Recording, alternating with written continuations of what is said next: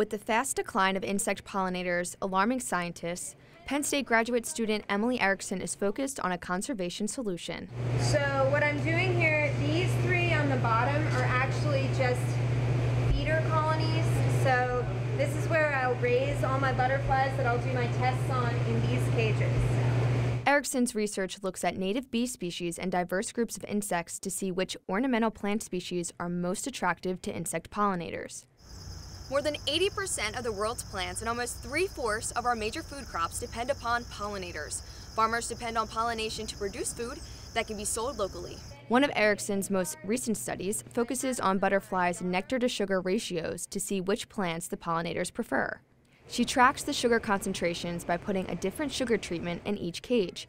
Understanding the pollinator's nutrition helps her and other researchers address planting and vegetation efforts. Erickson is also trying to identify what flower traits are attractive to pollinators.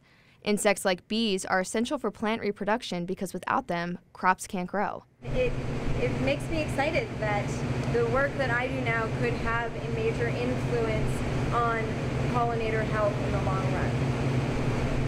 Erickson's research will broaden the availability of certain plants so more people can buy them and help save the pollinators. In University Park, I'm Erin Dolan for the Center County Report.